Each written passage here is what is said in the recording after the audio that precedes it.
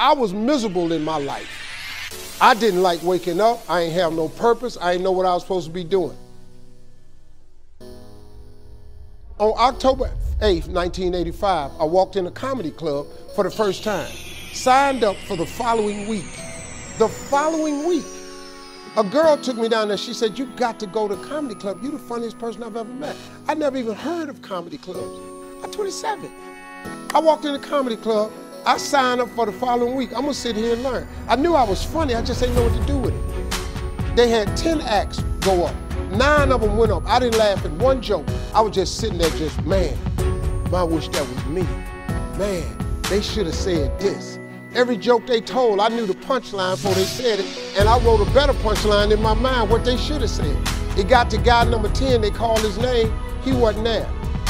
They said, well, he's not here, we're gonna go to next week's list. Steve Harvey, where are you? Long story short, I won amateur night that night. I won $50. It was a 45-minute drive to my house with this girl named Gladys. I cried 45 minutes. She said, "What you crying for? It ain't but $50. I said, no, you don't even understand. I was born tonight. I now know what I'm supposed to do. I went to work the next day, October 9th, and quit my job.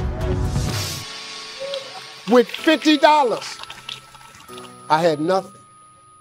I just never gave up. I'm gonna tell you something.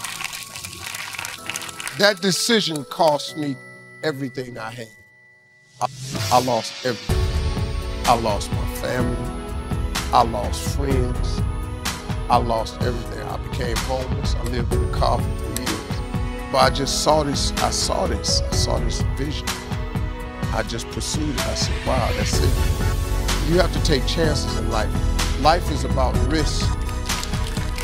If you play it safe in life, you ain't gonna have much of a life.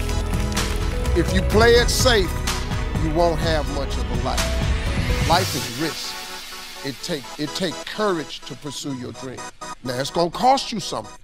Most people are not willing to pay what it costs to go after your dream, because you're gonna have to hurt a little bit. And most people don't like being uncomfortable. If you don't want to be uncomfortable, please do not pursue success, because success is a very uncomfortable feeling. And I just learned I learned to be comfortable being uncomfortable.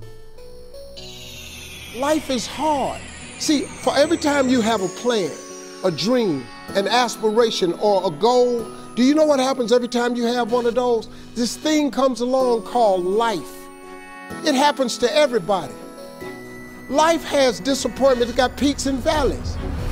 You're gonna lose somebody you care about one day. That's a valley.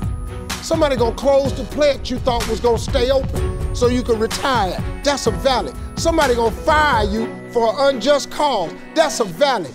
The people that got your credit card gonna sell their company, gonna sell their business to another credit card company. Your 18% go up to 26%. You don't even know why now. Your minimum didn't change because it's life. You can stop thinking that life finna be easy, because I got news for you, it ain't. That's a false hope to think you're gonna have a wonderfully carefree life. That's unthinkable.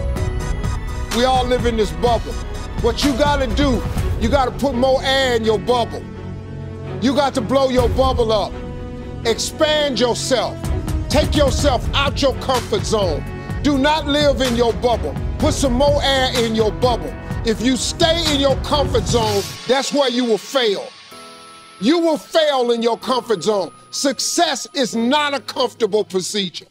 It is a very uncomfortable thing to attempt. So you got to get comfortable being uncomfortable if you ever want to be successful.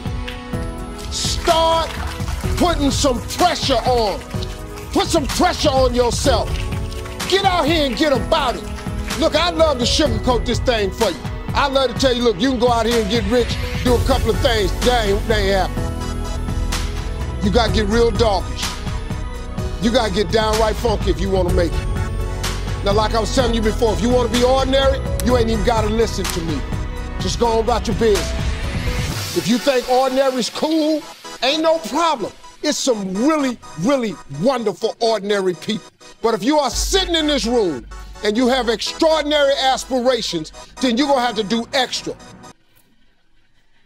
You put extra on top of ordinary and you come up with extraordinary. It's no other way.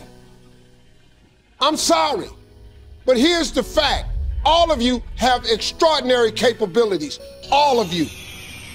You have to decide if you are willing to do the things to put you in that category.